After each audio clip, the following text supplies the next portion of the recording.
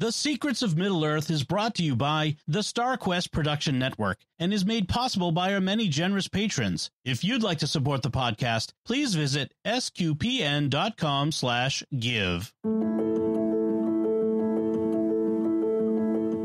You're listening to The Secrets of Middle-earth, where we discuss the hidden themes and deeper layers found in the works of J.R.R. Tolkien, whether in his writings or in any of the media derived from them. I'm Jeff Haecker, and joining me today are Thomas Salerno. Hi, Thomas. Hey there, Jeff. And Patrick Mason. Hi, Pat. Howdy, Jeff.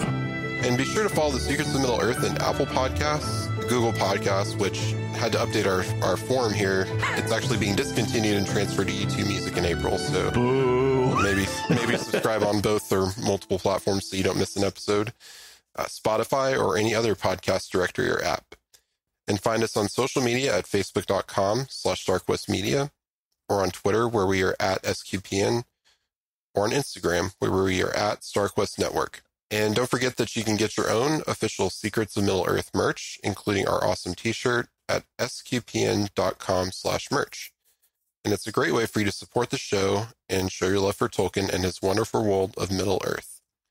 And before we get into tonight's topic, as far as news goes, we still don't have a trailer for Rings of Power. So not as of recording. No. Yeah. And I didn't really see any other major news items. I think the last kind of the big speculation stuff about that we talked about last time probably has been the biggest news. I don't know if either of you have any news items you saw that you wanted to bring up.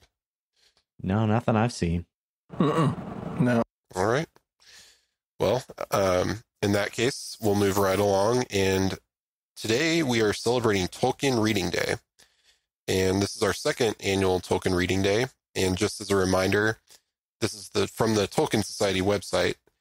It is held on the 25th of March each year. The date of the 25th of March was chosen as the date on which the ring was destroyed, completing Frodo's quest and vanquishing Sauron.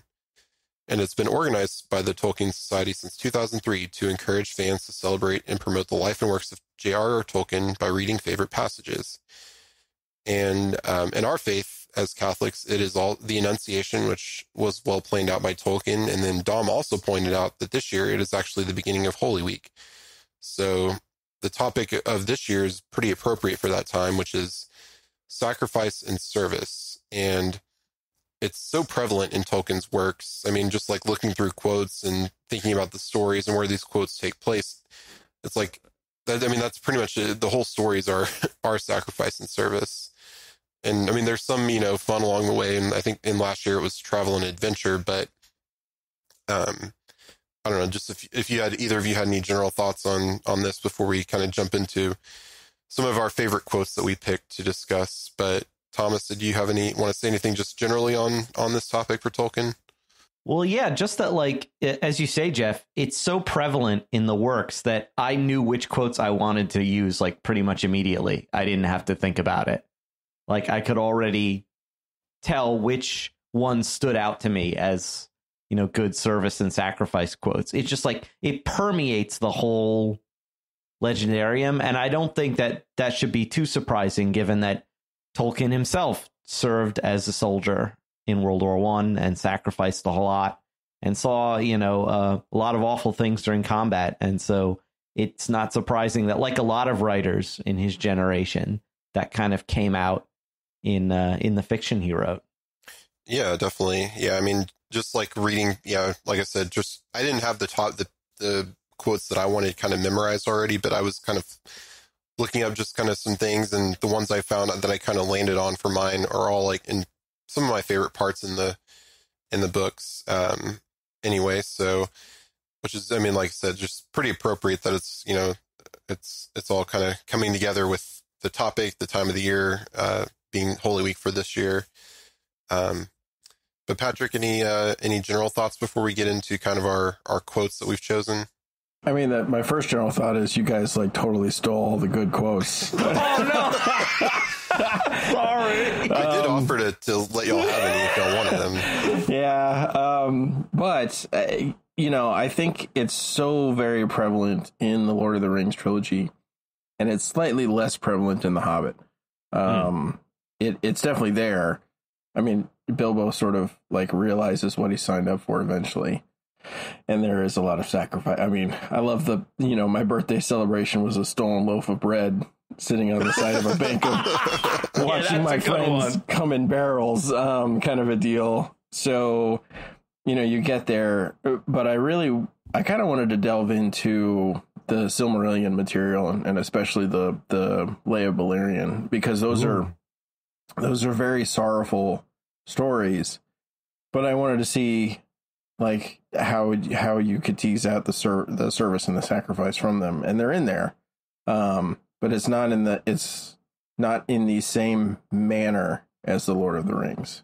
Yeah, definitely. Yeah, I saw the ones you picked, and I was like, oh man, he went all into the history of Middle Earth and Silmarillion and the expanded stuff. So nice.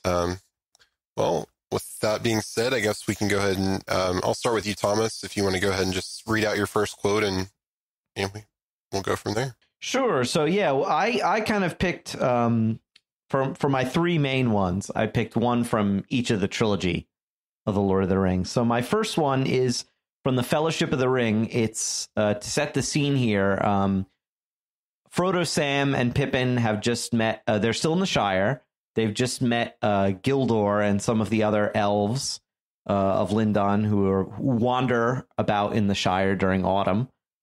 And, they rescued the hobbits from the Black Riders. They have a feast. And then it's morning now. The elves are gone. And the hobbits are talking amongst each other.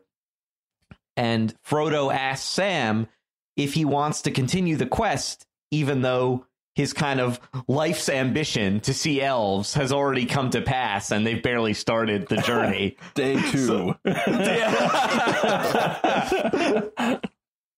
So in answer to that, Sam says to Frodo, "It isn't to see elves now, nor dragons, nor mountains that I want. I don't rightly know what I want, but I have something to do before the end, and it lies ahead, not in the Shire. I must see it through, sir, if you understand me." And I thought that was appropriate because, first of all, if you're going to talk about service and sacrifice, you have to talk about Sam. Yeah. Oh, yeah. And, yeah, exactly. And he has that sort of it's like in his bones that like he can see that he has to do something. He's not quite sure what it is, but he has this feeling in his gut that he has to see through this quest wherever it leads him to. And, I think that's, he's such a service motivated character. Like, not only does, he's essentially Frodo's like, he's Frodo's gardener. He's Frodo's servant. And he serves out of love for, and not just because he works for Frodo, but because he genuinely loves him as a friend. And that service to a friend to the bitter end is probably the most, like, if you know what happens on the slopes of Mount Doom and you go back and read that quote, you're just like, wow, Yeah. Like it sets the stage for like sort of the building. Oh, this is what I'm going to have to do to fulfill my service to Mr. Frodo for this promise I made to Gandalf, a million miles away. Yeah. Under a nice sun and a nice day.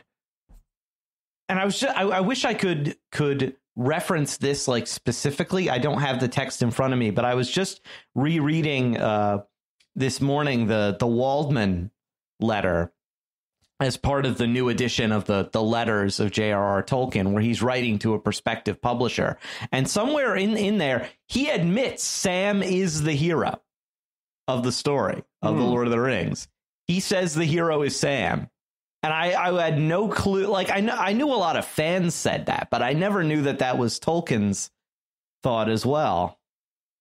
Yeah, I mean, I remember when I was first reading this and reading and watching the movies, like, I mean, I was all into the big battles and the stuff Aragorn was doing and becoming king. But yeah, and I mean, that's definitely important, but yeah, I mean, ultimately it's like everything they do in the books is to basically give Frodo and Sam a chance. And even in which one of my quotes talks about this later as when we get there. But yeah, it's like everything that they do is in support of, they're all in support of the quest, and which is, at that point left to the two most unlikely people of Sam and Frodo to get the ring the rest of the way. And they're like, we don't know, at that point in Return of the King, they don't know. They're like, we don't even know if they're alive. They have no idea. And they could be marching to their death. And when they're march on Mordor, but they're doing it because they're trusting and they have hope and, there. So, well, very cool. Well, Pat, if you want to go ahead and get your first quote and talk about it. Okay. All right. So this is from The Fall of Gondolin. I'll try and do my best Olmo voice. Nice. If I choose to send thee, Tuor, son of Hur, then believe not that thy own sword is not worth the sending. For the valor of the Adain the elves shall ever remember as the ages lengthen, marveling that they gave life so freely, of which on earth they had so little.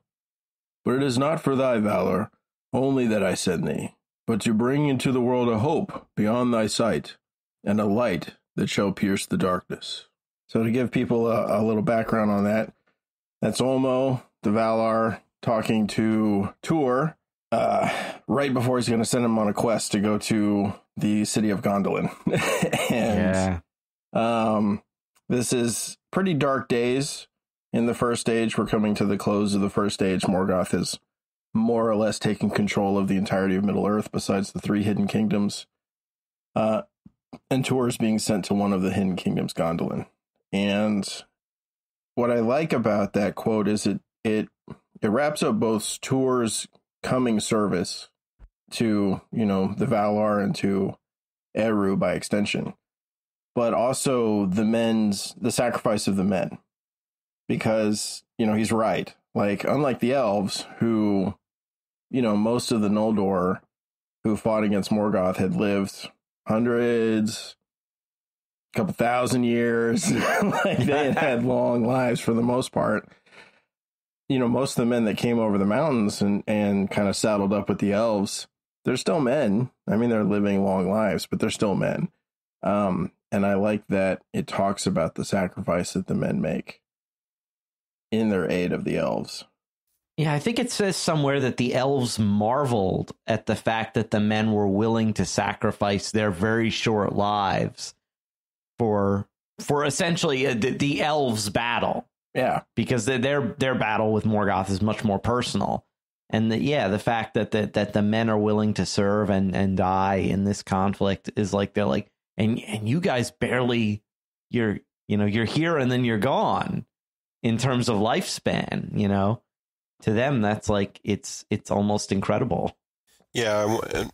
I mean, that's going to be fun, but also sad when we get there in our Silmarillion recap coverage. But yeah, just such a cool, I really like that as well. Cause I mean, he's a human being sent to one of the hidden cities of the elves. Like, I think, is he the first human to go there?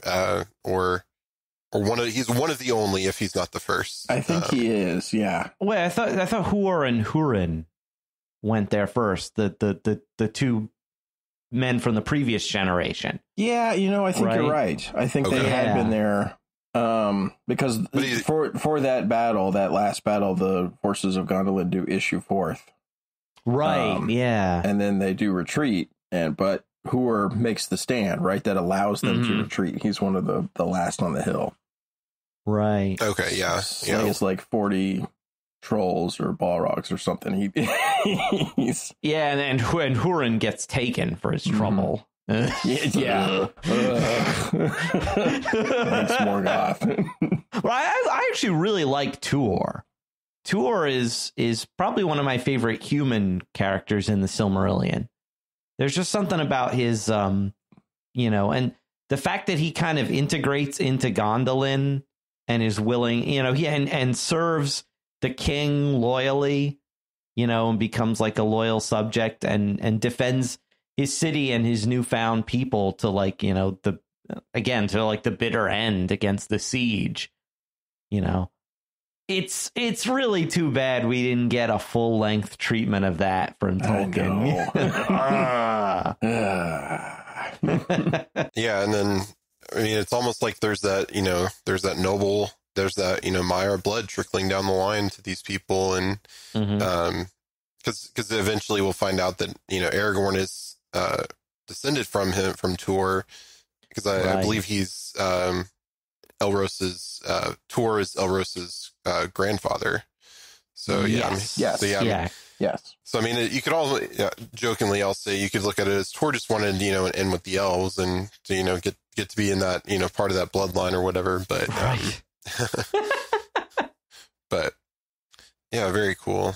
Yeah, that'll be fun when we get there. And from what I remember, the history of Middle Earth is actually it goes into a lot more detail on his coming into Gondolin, and which is cool. So, but that's a story for another time. So, but I guess it's my turn for a quote. So for my first one, I went back to the Fellowship, and this is even earlier in the book than Thomas's quote. I believe this is chapter 2, when Gandalf is first telling Frodo about the ring. But it's so if this sounds if you've seen the films more recently, you've read, this may sound familiar coming from Pippin, but it's actually a quote from Frodo, and it's an exchange between Frodo and Gandalf. Even it's pretty much word for word, but anyway, it's when Frodo's Gandalf's telling Frodo what he will need to do, and Frodo says, "I wish it need not have happened in my time," said Frodo. "And so do I," said Gandalf, "and so do all who live to see such times. But that is not for them to decide. All we have to decide is what to do with the time that is given to us." And I think that's just such a powerful quote. I mean, I feel any time in history, there's always stuff going on, but there's definitely a lot going on in our world today.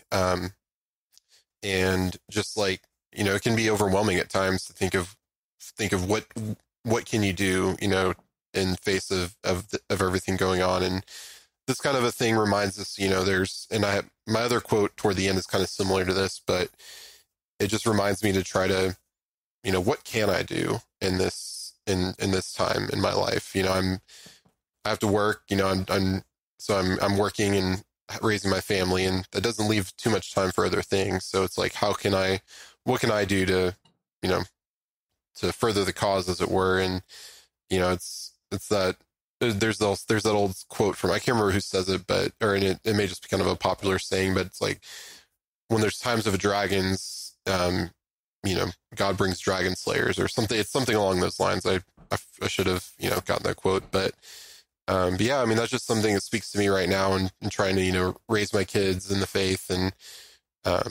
live my life in this world that's not very, it's pretty opposed to those, those of a faith. So, but yeah, I just think that's cool that it kind of kicks off Frodo's, and Gandalf is right there from the beginning. Like, yeah, I mean, I get it. It's going to be tough.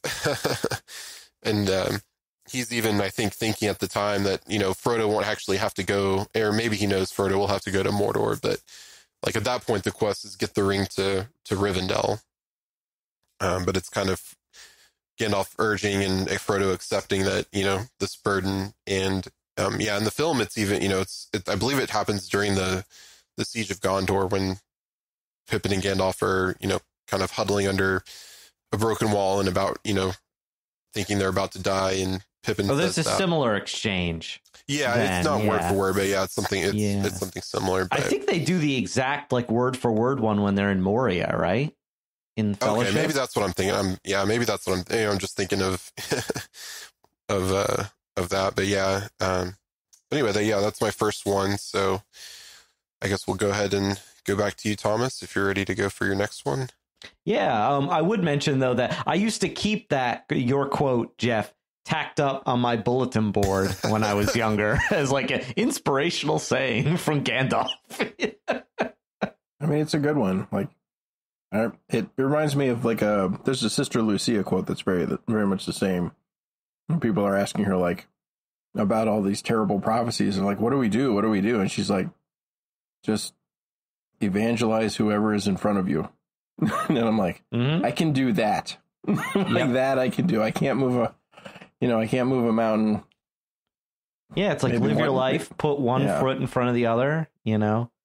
It's like what you know, Mother Teresa used to say too, like, because that people used to say to her, "Oh, there's so many poor people in the world who are like desperately poor," and she's like, "Yeah, help the poor people right in front of you, in your neighborhood, in your home, you know, that's where you start. Start there, you know."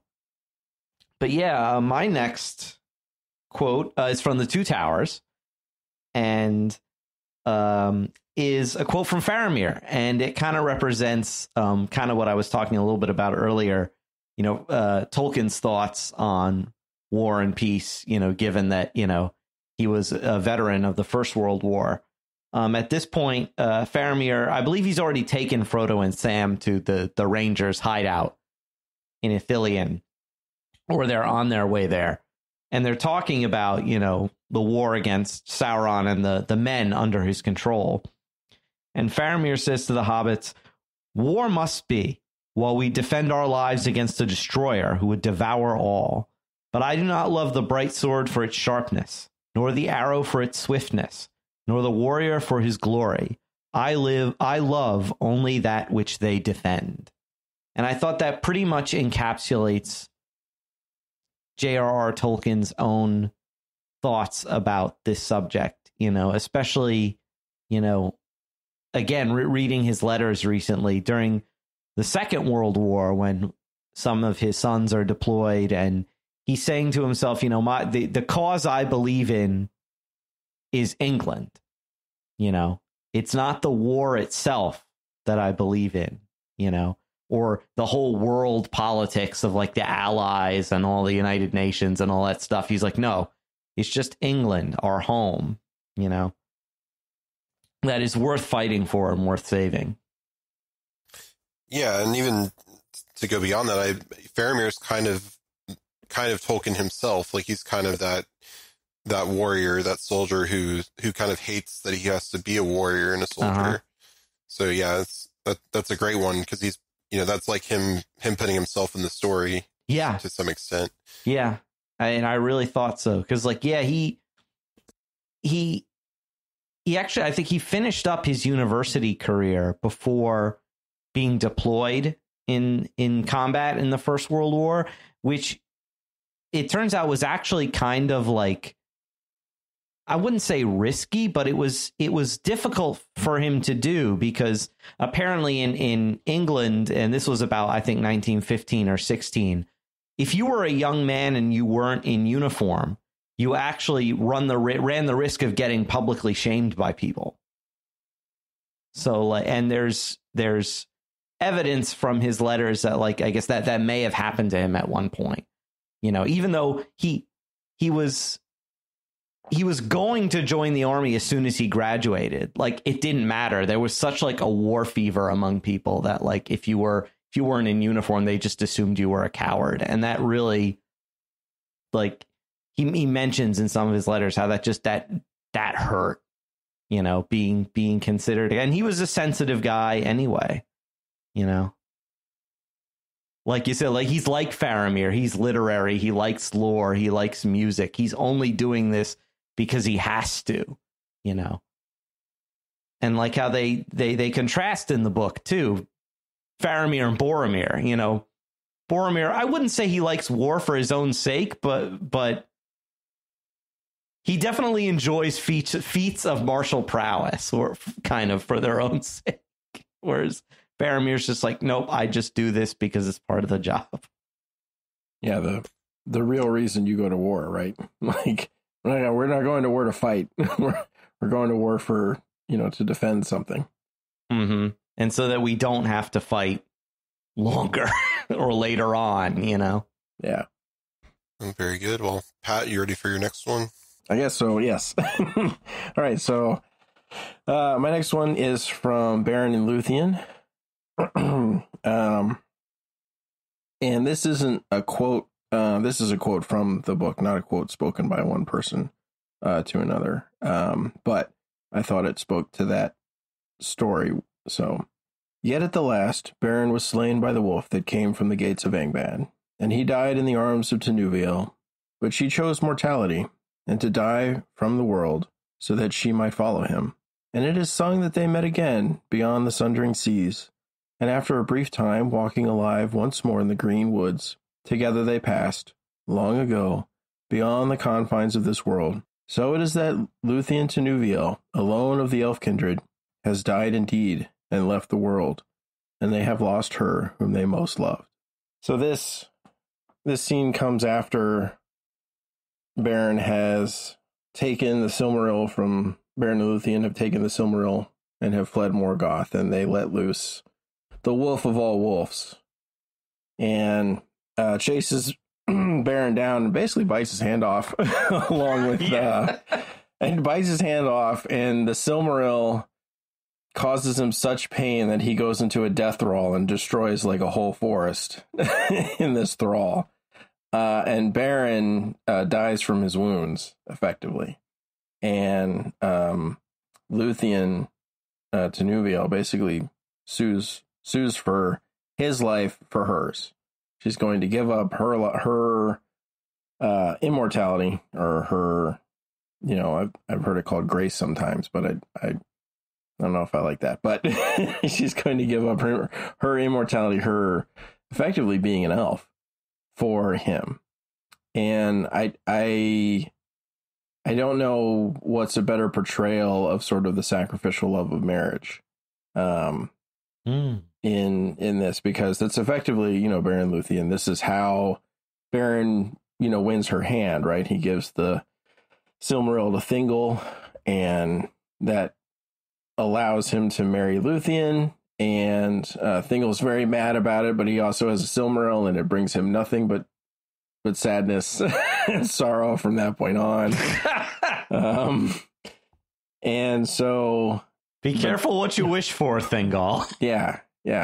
And the whole story speaks to the concept of service to one another, Luthien and Beren, who really only just want to be together and they both effectively sacrifice their lives for each other in different ways. So that's why I picked that quote. Yeah, that's a great one. And yeah, especially because, Beren and Luthien that's Tolkien kind of putting himself and Edith into the story to some extent. And I think I've heard it said that Beren and the initial Beren and Luthien story is one of his earliest writings of Middle Earth, because it was such a, personal thing. I've never done the research to see, and review drafts of of the writing at various stages, but yeah, that's a great one. And yeah, it'll be looking at these, I didn't have the chance to really delve into the Silmarillion quotes and stuff for this podcast, but that'll be fun when we get to those stories to discuss, because she's the daughter of a Maiar. She's the daughter of, we just recently talked about Melian and Thingol. She's their daughter, and she's the most beautiful elf, the most beautiful, creature, I guess. And she gives up her immortality and that beauty for Beren to save his life. Yeah. So it'll be fun when we get to their story, but all right. Well, I guess we'll go to my next one. And, mine is this is kind of related, because we're in the next month or two, we'll be discussing the film Return of the King, but this quote is a pretty different from what we see in the film, but it is from the chapter the Muster of Rohan in Return of the King, and this is just after a rider from Gondor has come with the red arrow. So in the book, just to set the stage for those who may not remember, the beacons that we see in the film were already lit, and they were more of a warning system. They weren't a call for aid system. So in the book, Denethor, who's a little bit less crazy in the book than he is in the film, he's not, holding out and saying we can do this ourselves. We don't need Rohan. But he sends the red arrow, which was a symbol of friendship between Gondor and Rohan. And here's the quote from Theoden. He says, "Dark tidings," said Theoden, "yet not all unguessed. But say to Denethor that even if Rohan itself felt no peril, still we would come to his aid. But we have suffered much loss in our battles with Saruman the traitor, and we must still think of our frontier to the north and east, as his own tidings make clear. So great a power as the Dark Lord seems now to wield might well contain us in battle before the city, and yet strike with great force across the river away beyond the Gate of Kings. But we will speak no longer counsels of prudence. We will come. And I think it's just such a great, and we've talked about how Theoden is in the book is fairly different, at least in terms of his demeanor, initially toward helping, Gondor and others. But in the book, there's never a question that he's going to go help Gondor. And I mean, in the film, it's a pretty dramatic and fun moment when the beacons are lit and Aragorn runs in saying the beacons are lit. But yeah, in the book, he's like, there's no doubt that he's going to come for aid. And he knows he's probably bringing himself and a lot of his people to their death. But he knows, if they don't give their all, then, if they don't send their aid, then Gondor will fall and the rest of the world will fall to Sauron, most likely, because there's just not any other, they're the two big armies pretty much, of men that we know of. But yeah, I just like that. I mean, Theoden's so cool in the books. I mean, he's cool in the movies too, but in the books, he's such a cool king. But I think, and even in one of the appendices, it mentions that as a young man, Theoden lived in Gondor for a while.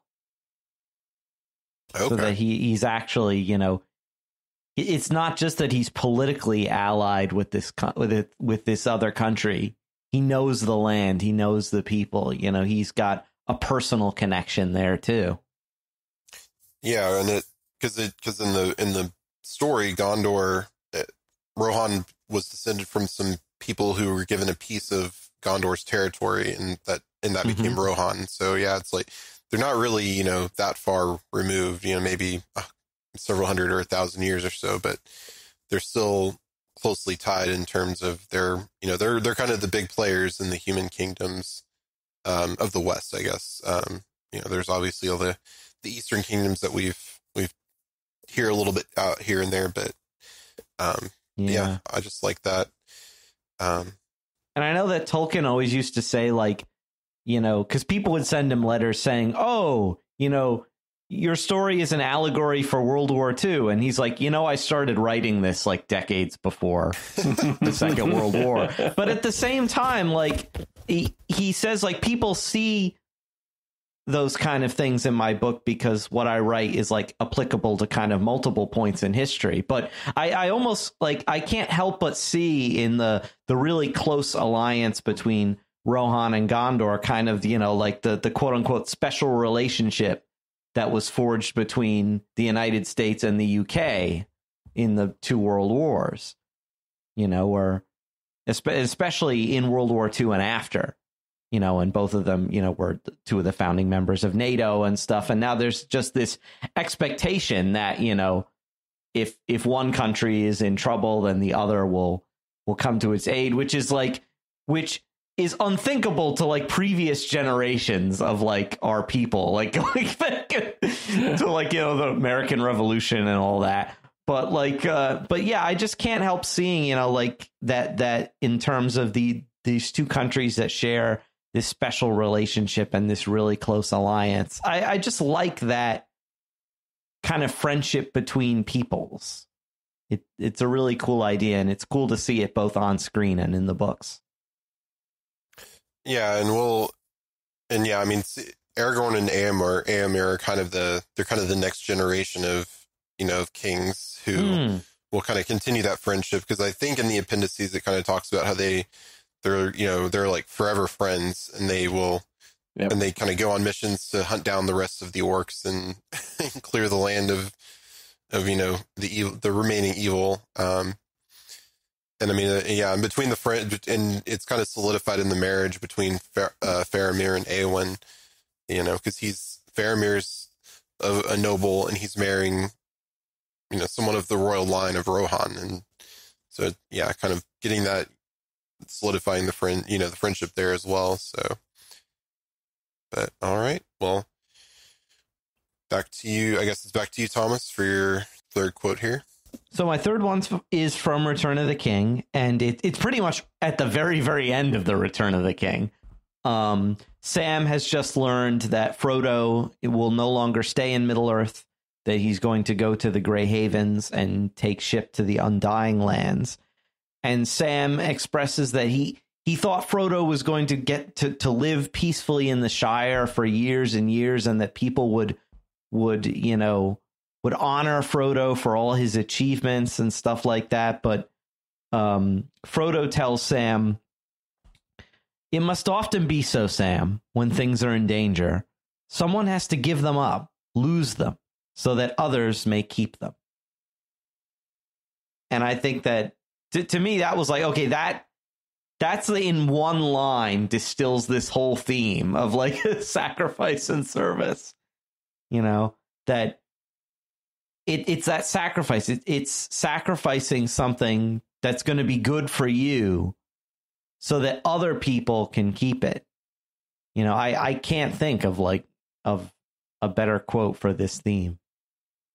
Yeah, definitely. I mean, it makes me think of being a father myself, and like the things we do for our kids to sacrifice for them, so that they can, have a better life, or, not in terms of, economically or whatever, that can be the case, but just wanting to, especially as Christians, trying to make sure that you raise them in that, so that they are raised in the faith and can understand and grow in their own relationships. So yeah, I mean, it just kind of sums up their whole quest. So that's a really good one. Yeah, I mean, that strikes me of like, that's kind of going off to war in general. You see, nobody really seems to come back from it the same as they went off. And those are the people who come back, right? There are plenty of people who don't whenever the country goes to war. So I think that's a great expression for a really good summary of like, yeah, sometimes to keep the good thing good and available to other people, some people have to sacrifice it. I mean, he says in the foreword to The Lord of the Rings, he says that by 1918, all but one of my best friends were dead. So, like, he can write this because he's lived it. He's seen it. One of the most ghastly, conflicts in human history. And, oh, man, it's like... Just ridiculous attrition rates. And a lot of people will say, when the Americans came into the war, finally, it was different. And it's like, it really wasn't. Like, the Americans were suffering the same amount of, we just weren't in it for 3 years. Yeah. So, but like the number of men who didn't come back, this scale was ridiculous. I remember there was a quote from one of the, I think it was one of the German officers towards the start of the war when they started using machine guns. And he's like, war is just stupid now. Like, there's no honor. There's no like glorious fighting. It's just this mass mess. And it's just dumb. And I feel like Tolkien kind of wanted to recapture that pre-mechanized war in The Lord of the Rings, which he does very effectively. Mm-hmm. You can't help, like, when you read the Pelennor Fields or the Hornburg, like, if you're like, your spirit just like leaps somehow, and you're like at the sheer heroism of it, where and his another thing with high attrition rates, like the fighter pilots in the Second World War, he was so worried because his Christopher was in the RAF, and he's like, oh my gosh, and he's like he even talks about like the warplane being like a literally diabolical invention. Like, he hates it. Like, yeah, I can see that. Because he's like, we've replaced horses with airplanes, and, it was a bad trade, like, He says, because he's like, it's just machines fighting machines. And you're just sitting in the airplane making the machine go. It's very interesting to read his World War II letters, especially as the war drags on and he gets more and more cynical about it. But I got that book for Christmas, so I haven't delved too far into it. But I'm really itching to get into it now. Oh yeah, especially the letters in the 40s are fascinating. But he never lost that sense of like the soil of England is what he believed in as like a righteous cause, like this is our home. He didn't believe in the politics of it. He believed in defending his homeland. Like in the politics of it, because like he complains rightly. He's like, we're fighting Hitler, yet our quote unquote friend is a guy just as bad as him. Joseph Stalin. Yeah. All right. Well, Pat, you want to go for your third one? All right. So the third one, short, unlike my other two. This is from the Children of Hurin. But though Morgoth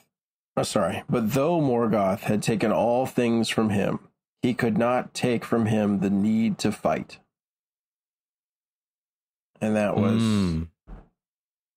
Turin Turambar, right? Who, through the curse laid on Hurin, has slowly over the course of his life lost everything. But multiple times. He still constantly proves to be, if not a thorn, then a dagger in Morgoth's side. Like, no matter what, he is going to get Morgoth back. And I can't remember that quote is right before I think it's right before he kills the dragon. And spoiler alert. So a knight kills a dragon? Yeah, preposterous. I know, right? So it's and at that point it's pretty much, and Glaurung's going to destroy the last of what he's got, which is this, small group in the woods that includes his sister, although he doesn't know it's his sister. And we'll get to that part. And he's like, yeah, me and 3 other guys, we're going to go kill this dragon. And this is a proto dragon, so it doesn't even have wings. It's so huge that it just lays waste to the ground as it slithers over it. And he does it because he's Turin Turambar. In Middle Earth, it's like, it's like he would be the character who has that, like, because I'm Batman meme, because I'm Turin. Yeah, yes. Huh. There's a lot. I'm gonna write an article about how similar Batman and Turin are. It's kind of semi-orphans and then really orphaned, and then I don't think Batman's as supremely unlucky as that's true. That's true. He's unlucky, but he's not that unlucky. Yeah, he's like, it's like the Job of the Silmarillion. Like, just everything keeps getting taken away from him multiple times. Right. It's like you throw together Job, Oedipus. I know he's supposed to be based on a character from the Kalevala, the Finnish mythic cycle. Oh, yeah, I don't remember. Was it Kalervo or something? I'm probably messing it up, but yeah, I can't wait till we get to him. He's such an interesting character, and you feel so bad for him because those times he almost turns it around, right? Yeah.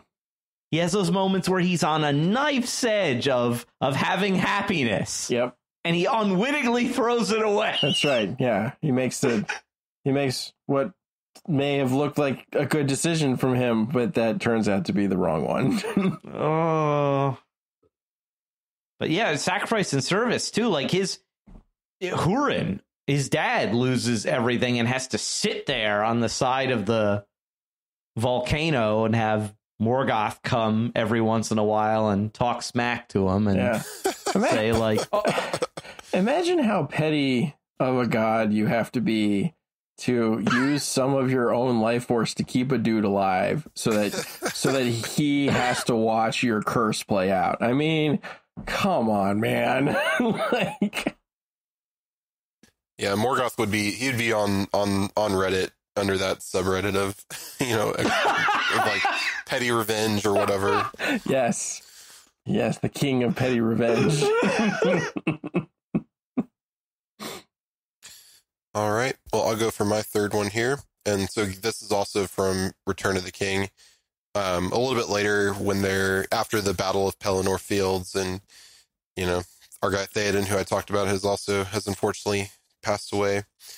But they're all debating. It's the chapter, the last debate, and they're kind of figuring out, okay, we've defeated the Easterlings and the army, the army from Mordor that was at Minas Tirith, but like that's not, that's just a fraction of the forces in Mordor, and they're still ultimately are trying to give Sam and Frodo a chance, and so they're talking about what should they do, and kind of as they're deciding to just ultimately that they're just going to march on the Black Gate to try to draw Sauron's eye.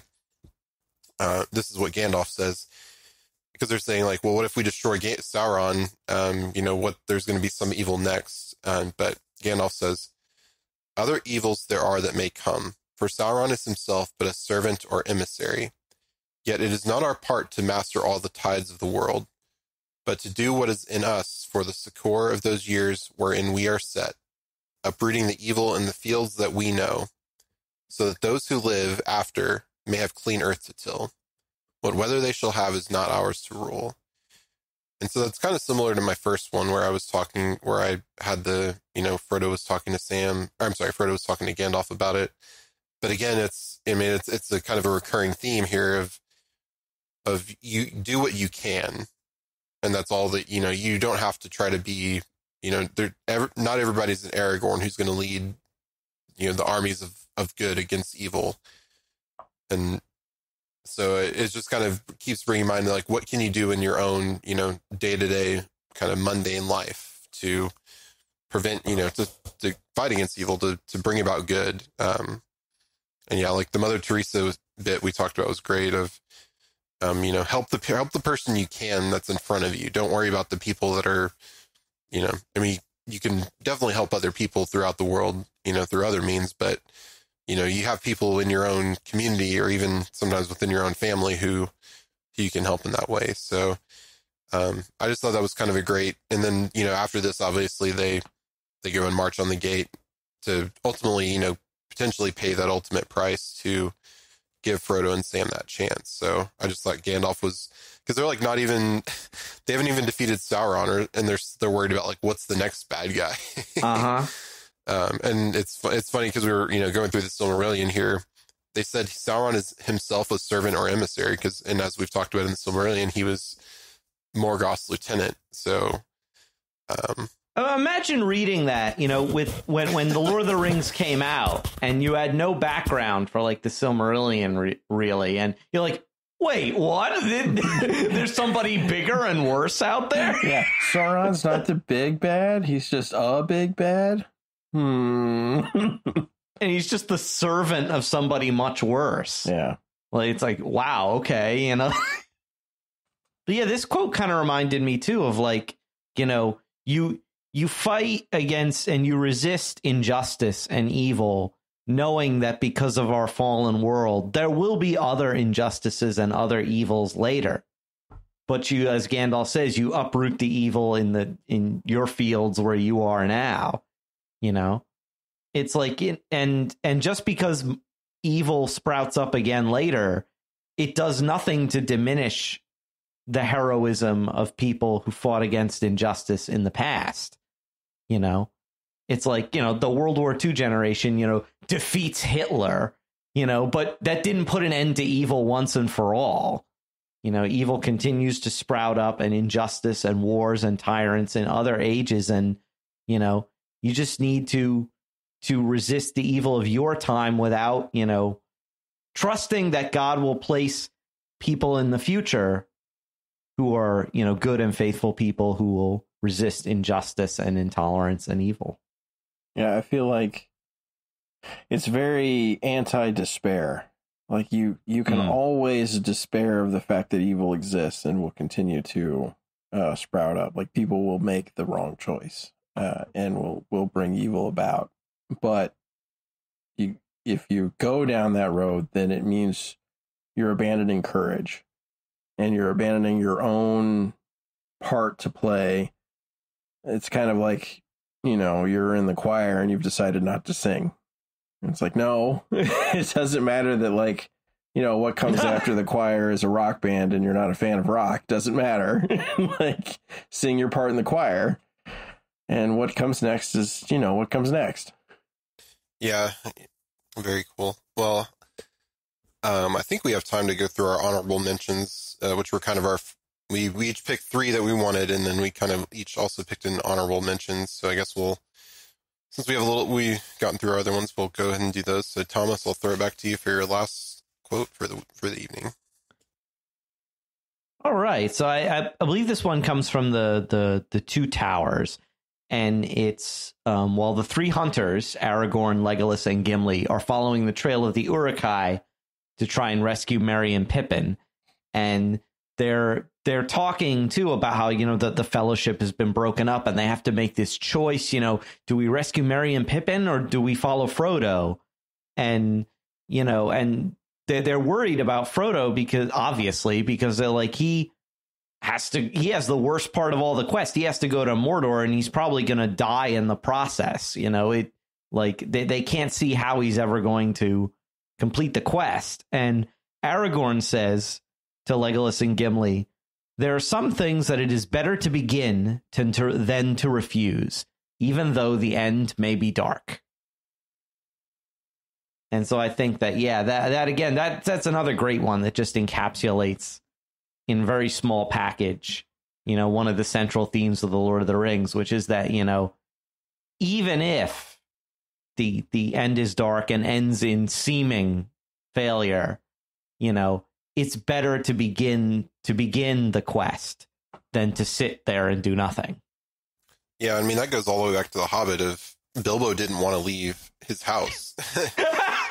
He wanted to stay there and, with his mother's cozies and whatever else and enjoy it. And I mean, it sounds like he had a pretty good life going too, but it's like you just have to start. And once you start, I mean, I feel like that's so true for anything. Like, when you're cleaning your house and you're like, there's so much to clean, or, you were talking before this about decluttering and like, there's so much stuff to get overwhelmed. It's like, you just have to start. And then that's like half the battle is just starting. So, all right. Pat, if you want to go for your last one. Yeah, I was trying to remember a quote there. It reminds me of one of my favorite all-time Chesterton quote, which is, if a thing is worth doing, it's worth doing badly. Oh, that's Chesterton? Yeah. Oh, that makes it even better. I already liked that quote, and now knowing it's from Chesterton makes it even better. Yeah. That's great. Okay, my last one is from the Unfinished Tales. Hear now, all peoples who bow not to the shadow in the east. By the gift of the Lord of the Munberg, we will come to dwell in the land that he names Calenardon. And therefore I vow, in my own name and on behalf of the Eothod of the north, that between us and the great people of the west there shall be friendship forever. Their enemies shall be our enemies. Their need shall be our need. And whatsoever evil or threat or assault may come upon them, we will aid them to the utmost end of our strength.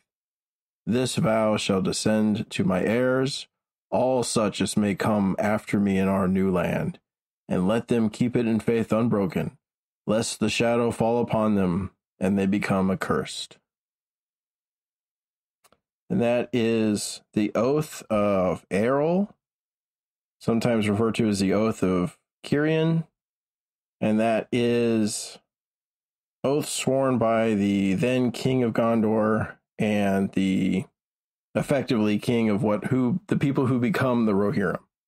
Mhm. And this is in the days of Gondor, when the king is realizing his strength is not enough to keep the northern marches anymore.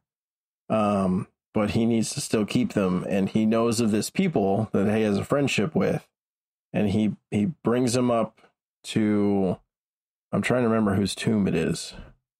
Elendil's tomb.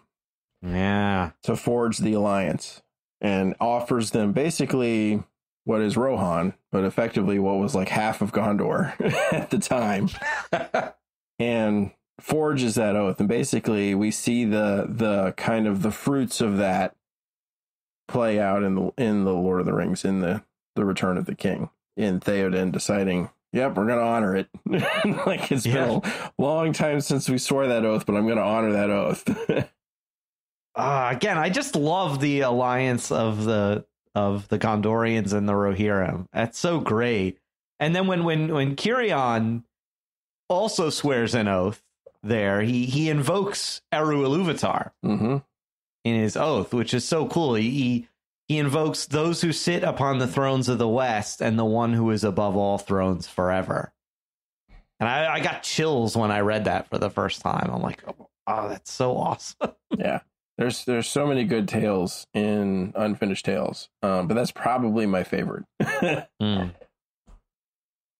Yeah, I've not really read any of those, and then, yeah, that's something I definitely want to do down the road, and maybe future podcast material for us. But yeah, very cool. There's always something after the Silmarillion. Yeah, exactly. Yeah, and then maybe they'll find a trove of unpublished Tolkien in the next couple of years. But all right, so my last one, and I'm gonna cheat a little bit, because there's a quote from the Hobbit film, which I know we joke about the Hobbit film all the time on this podcast. I mean, we're contractually obligated to, right? Exactly. Yeah, that's right. But despite that, gotta mention it at least once. But I do have a quote from the Hobbit, the book, but it ties into a quote in the film, so I wanted to, I think the film quote is pretty cool. So, but I'll give the book Hobbit, or the Hobbit book quote first. So it's when Thorin's dying at the very end, and kind of Bilbo's last words to Thorin were, "This is a bitter adventure, if it must end so, and not a mountain of gold can amend it. Yet I'm glad that I have shared in your perils. That has been more than any Baggins deserves." And so that just kind of encapsulates Bilbo's experience of, he was afraid to leave his house, and he's now gone on this huge adventure. I'm going on an adventure, and has come, he's riddled with Gollum. He's, talked to a dragon, like all these things. And he became a friend to the dwarves, even if Thorin kind of was going crazy toward the end there.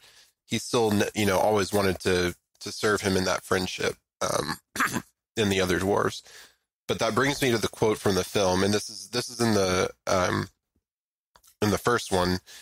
It's just after Bilbo had been separated from the dwarves when they were going through the goblin town, and he had gone, and riddled with Gollum, and they think he died, and they're like, or that he ran away, and they're kind of insulting him and being like, yeah, he's good riddance, we don't need him anymore. And then he, takes off the ring and pops up, and then Thorin says, they're saying, Bilbo basically says, "Why does it matter?" And Thorin says, "It matters. I want to know, why did you come back?" And this is the quote I wanted to say. "Look, I know you doubt me. I know you always have. And you're right. I often think of Bag End. I miss my books, in my armchair, in my garden. See, that's where I belong. That's home. That's why I came back. Because you don't have one, a home. It was taken from you. But I will help you take it back if I can." So, to give some credit to the Hobbit movie, I do like that scene in there where he's, kind of saying, "You lost everything, but I have, I have my nice home, but you don't have one." And kind of, recognizing for one of the first times that he's, there's other people out there who don't have it, as quite as cozy as he does. But he stops thinking about himself. He takes it off his own troubles about how like, oh, I don't have Bag End anymore. I don't have my seed cakes and my, all that other stuff. And, he starts thinking about other people. Yeah. Yeah. The first Hobbit movie actually has a lot of good material in it. Yeah. And I think that's one of them. Yeah. Yeah. I think we've said the first one is definitely the best of them. But that's another, down the road, we'll have to discuss those, but, well, I think we've gotten through all our quotes. So we do have a little bit of feedback to go that we wanted to touch on here. Unless anybody else has anything to say on any of these quotes or on this topic of sacrifice and service. Or if the whole Legendarium is a quote of sacrifice and service. Yeah. I feel like. Yeah. So it's pretty much. Yeah. Read the Legendarium if you want some quotes. Just read it all. It's all of it. All right. But our first feedback, and this was on our Two Towers episode. Martin Reynolds on YouTube said, "Great show. I never can get enough of J.R.R. Tolkien and this beautiful and well-told story. Tolkien and his books are timeless. They are important for all generations now and the generations to come. The books give us courage to stand against the evils of the world." And this is where he asks a question. I'm not sure if I will receive an answer, but I have a question. Are Tolkien's books banned anywhere in the world? I would just wonder if these books that provide hope are allowed to be read anywhere, or I think he meant to say are not allowed to be read anywhere. Have they been banned, or are Tolkien's books allowed to be read everywhere in the world? Just curious. And again, great show. Thank you and bless you all.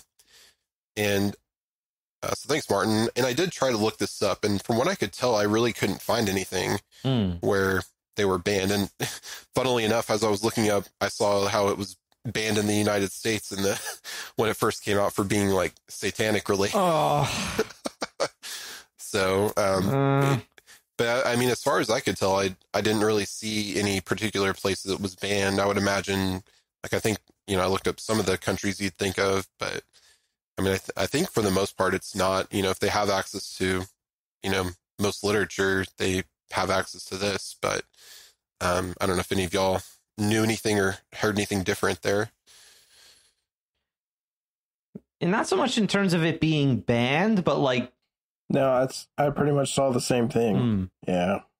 Yeah, I did hear something though that not that about the Hobbit specifically, where when there was going to be a German translation in the 1930s, there was a bit of an issue because Adolf Hitler was in power at this time, and they had requirements in Germany where books could not be published if the author was not an Aryan. An Aryan being, of course, this mumbo-jumbo made-up race that Adolf Hitler liked to promote. Yeah. But in any case, like, Tolkien's publisher forwarded him the German publisher's request for confirmation that Tolkien was an Aryan, which the German publisher thought he was because Tolkien is actually a Germanic last name. And Tolkien became very angry. He's like, he wrote this letter back, which basically said, look, I think your racial laws are really stupid. And if by me being an Aryan, what you really want to know is if I have any Jewish background. And he says, like, all that I can say is that I'm ashamed not to have any Jewish background. And if I did, if I did, it would actually make me very proud. And then he tells his publisher, look, if they're going to make an issue of this, a German translation can go hang, he says. So, and I'm not sure if that eventually got worked out, but at least during, the Nazi period, I don't think The Hobbit was published in Nazi Germany because he wouldn't provide his Aryan credentials. How would you even prove that? Like, I get like now, if it was like a real thing, then you could like, 22andMe or whatever. You're like, oh yeah, I've got it, but like, how would you have done that in the 1930s? I've got a letter from my grandma. Like, wait. I remember reading about these ridiculous laws where like you had to, but before in Nazi Germany, before you married anyone, you both partners had to bring in like these family records going back like 6 or 8 generations or some other like baloney to be like, oh yeah, we're pure blood Aryans. It's just nonsense. Like there's so much mumbo jumbo like bunk science in. I read a whole book about like bunk science in Nazi Germany. Oh my god. Yeah. Oh yeah. I don't believe it. But in any case, yeah, the Hobbit may have been banned in Nazi Germany. So there's that. Yeah, and probably was in Soviet Russia, I would imagine, or at least was restricted to some extent. But yeah, and in the U.S., like I said. Let me see what I found there. Yeah, it looks like it was originally banned it was banned in various states because it was considered satanic at the time. So, I guess because magic, I guess. I don't know. Yeah. I mean, it's the same reason everybody got up in arms about the Harry Potter books, I think. So. Yeah, but hopefully that was I think, if people had even thought about it at all, it'd be like, okay, this is not, in any way.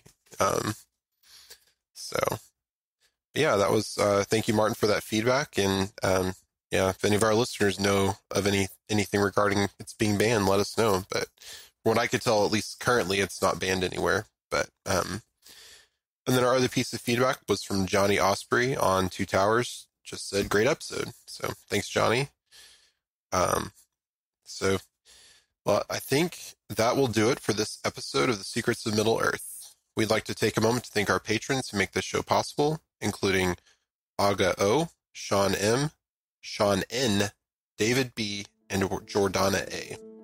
Their generous donations at sqpn.com/give help us to continue to create The Secrets of Middle-earth and all the shows at StarQuest. You can join them at sqpn.com/give. Now, we'd love to hear from you. What did you think of our discussion of sacrifice and service? Do you have any favorite Tolkien quotes on this or other topics?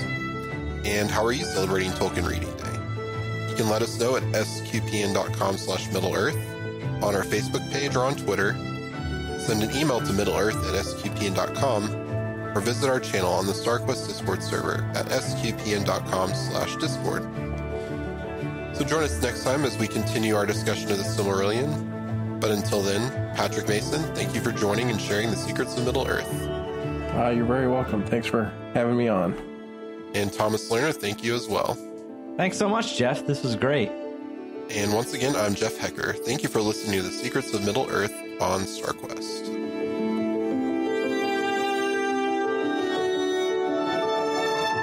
Here's another show on the StarQuest Network you're sure to enjoy. Jimmy Akin's Mysterious World. Find the show wherever fine podcasts are found or at sqpn.com/mysterious.